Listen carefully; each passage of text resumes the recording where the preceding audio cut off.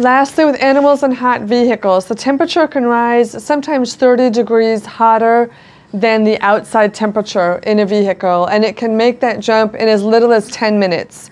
So even leaving your animal in the car with the windows cracked while you run into the drugstore to pick something up can kill your pet. You never want to take them out in the heat. They're much more comfortable at home, especially if you find you've got to get out of the car at any time and leave them in the car.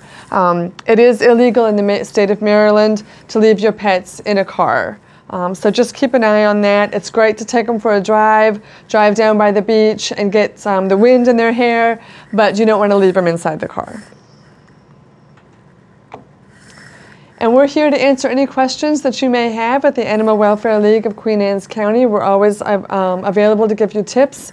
If you'd like to give us a call, we're happy to help you out with your pet, and we hope everybody has a great and happy summer.